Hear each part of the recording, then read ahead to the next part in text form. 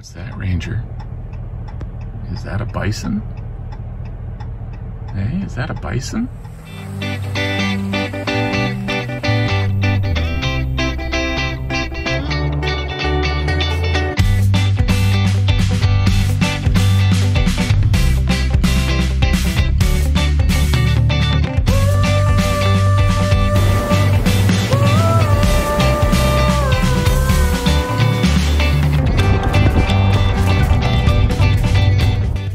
We are Terry and Cindy O'Keefe. We've been camping together for more than 40 years, and we invite you to join us in a 12-episode adventure as we explore the Yukon and Alaska.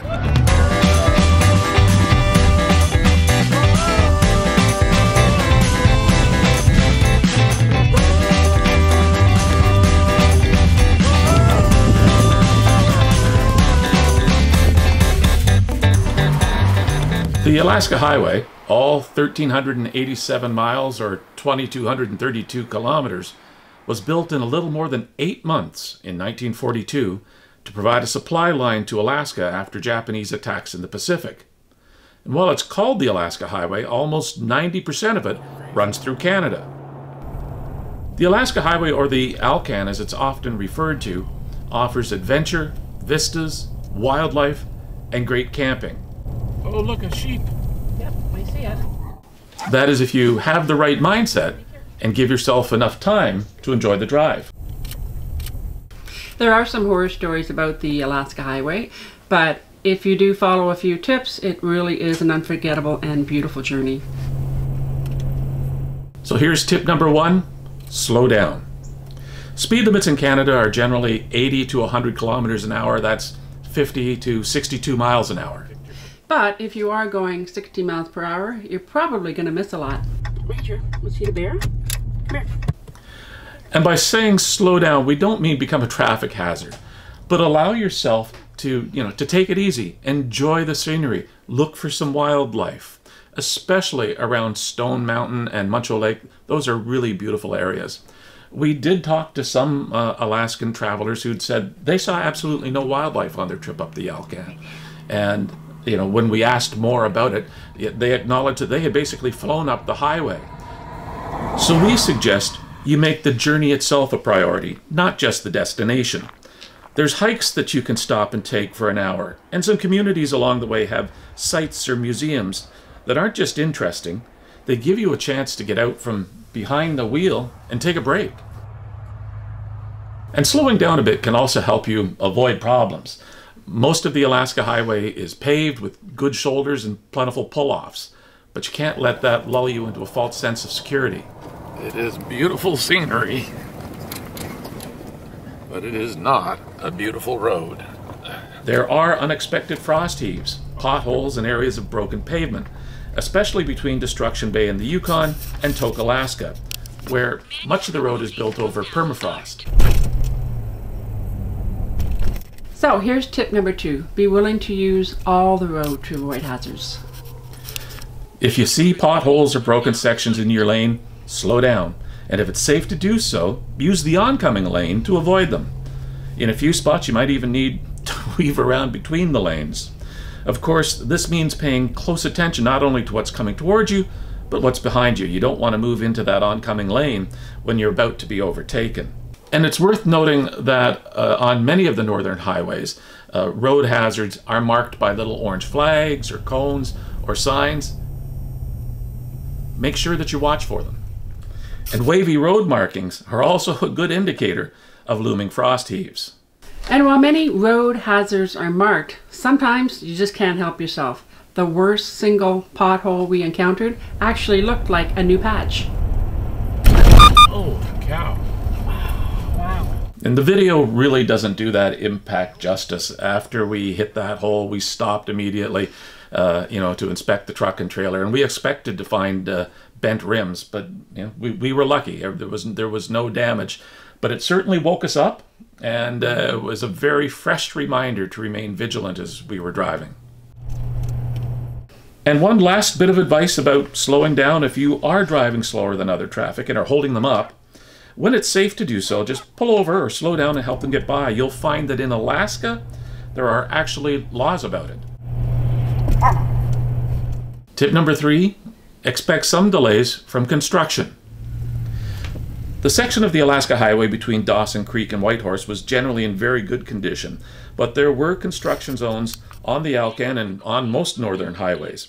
In fact, we encountered 2 construction areas on the Klondike Highway that each took more than 20 minutes to drive.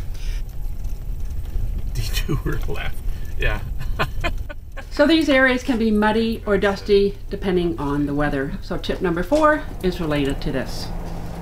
Make sure your RV's windows and roof vents are closed when driving through construction areas or on any gravel roads, unless you want a rig full of dust. We actually discovered dust was getting in around the wheel well of one of the trailers in the cupboard that housed our oven. And our oven, it was so full that we cleaned it 3 times, and I think there's still dust in there. Okay, so I'm gonna get in line for gas here. If you want to go in and get us a spot for the night, see if they've got something that we can along the river that's nice. Now, tip number 5 might not apply to everyone, but it certainly applied to us because when we're hauling our trailer, our truck's fuel range is severely diminished. Get fuel anytime you can. Now, we did carry an extra 5 gallons in a jerry can, and there were a couple of times we were really glad to know it was there. We never had to use it, but we did have a couple of sections between fill-ups when our gas light came on. So we're here at Whitehorse River Lodge. We needed gas to make it to Fort Nelson, and they've got an automated card lock system here. And one note, some gas stations are actually just public card locks, so you'll need a credit card that works in Canada. Visa and MasterCard are usually pretty safe bets. Having said that, we'd also recommend carrying enough Canadian cash with you that you could fill up your vehicle in case you encounter a fuel station where the internet's gone down and they're not able to take debit or credit. And to help navigate any gas station questions, the Visitor Center in Dawson Creek has a free 1-page resource that lists all the fuel stations and campgrounds on the Alcan and the distances between. We used that piece of paper every day. Ours got, it looked pretty wrinkled by the time we were done with it. We're always on the lookout for talented, motivated people to join our Alaska team. Text SUBHIRE. Finally, tip number 6. Expect communication challenges. There will be many long sections on the Alaska Highway where there is no service. And ultimately your Sirius satellite radio is going to quit working too. So we really recommend downloading some music, podcasts, audiobooks. We enjoyed a couple of classics about the area, about the Yukon and Alaska. Call of the Wild and Into the Wild were 2 of our favorites. Finally, we thought we would share a few highlights from our drive up the Alcan. Of course, we stopped in Dawson Creek at mile 0 for the requisite photo op. And then just behind the grain elevator that you'll see when you're there is the Visitor Center. And we popped in there. Staff was very friendly, and they were able to update us on where we were going to encounter any construction.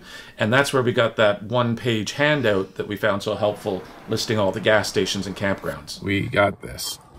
Our first stone chip. It was already early afternoon when we hit the road because we needed to have our windshield repaired. Yep, we took a stone chip that morning approaching Dawson Creek, and just a quick hats off to Glacier Autoglass, who took us in with no appointment and got us back on the road, and they only charged us $30. We spent that night at Sikanni River Campground. It was a quiet, rustic campground that generates its own electricity and accepts only cash as payment. While it is an older campground, the woman who managed it was friendly and welcoming, and the babbling Sikanni River made for a peaceful first night on the Alaska Highway.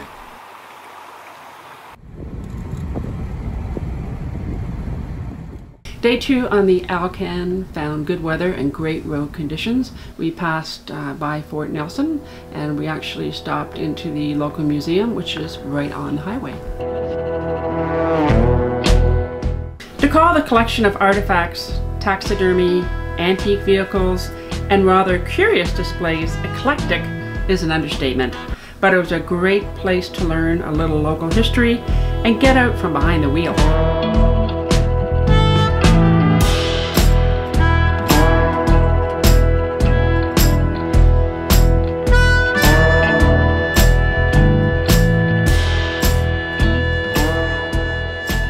North of Fort Nelson, we really started to experience the Canadian Rockies, but first we had to make a quick stop at Tesla Mountain Lodge for one of their self-described best cinnamon buns in the galactic cluster. Terry actually almost got trampled by a deer while he was taking the picture of his cinnamon bun. all I can say is it was worth it. They were really good. The drive from here in the Stone Mountain area is stunning, and that beauty continues to the Muncho Lake area.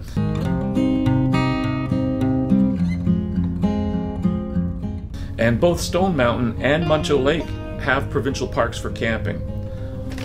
Honestly, if we had known how beautiful this area was going to be, we would have planned a few extra days and stayed at those provincial parks because it was incredible. But instead, we did push on, but we took every chance that we could to pull over, take in all that beauty, and even go for a few short hikes.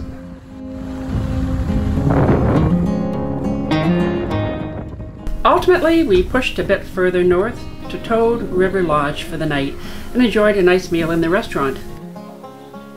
It was just a short 2-hour drive on day 3 to Liard Hot Springs Provincial Park. This should be a must stop for all Alaska highway travelers, whether you spend the night in the campground like we did or just to soak in the incredible springs.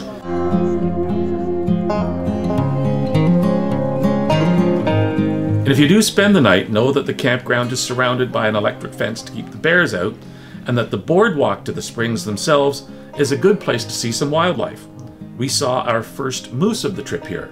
And after a quick dip in the springs again on the morning of day 4, it was back on the road, only to be stuck in our first traffic jam on the Alcan.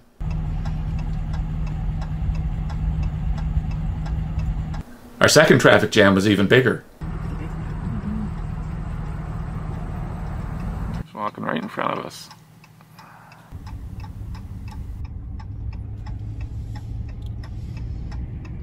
After another short drive, we crossed into the Yukon and from there headed to Watson Lake and the Signpost Forest.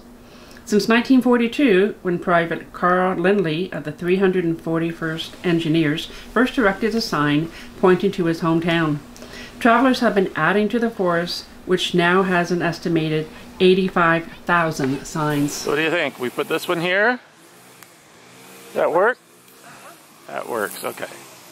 We actually had one made before leaving to put up. And this is a place that's really worth stopping and exploring. There's very much a shared sense of adventure here. So after visiting the Signpost Forest, we pressed on there, driving further than we expected, and ended up spending the night at the Marsh Lake Yukon campground.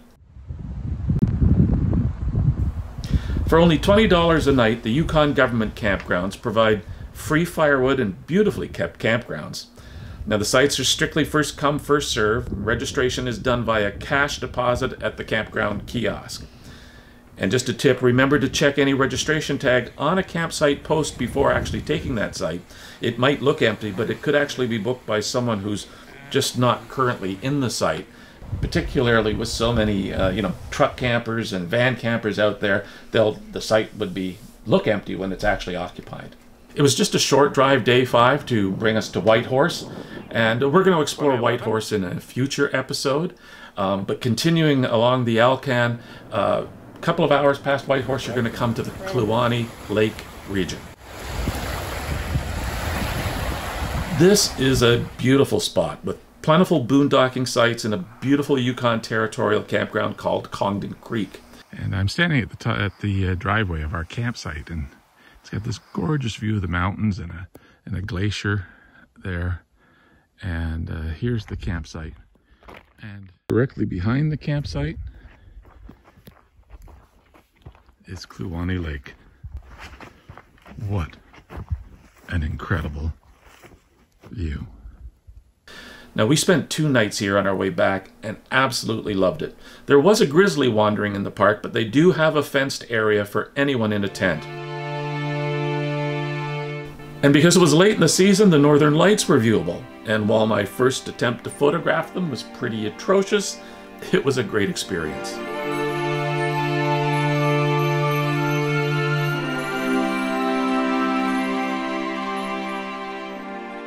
Just west of Kluane is Destruction Bay, and this is where the road conditions truly did start to deteriorate. We recommend using extra caution driving from here to the border and further along all the way to Tok, Alaska. So just a quick closing thought. We loved the drive up the Alcan. Admittedly, we were a little bit nervous when we started out, but taking it easy, driving slow when we needed to, really helped us take it all in, and it was an incredible experience.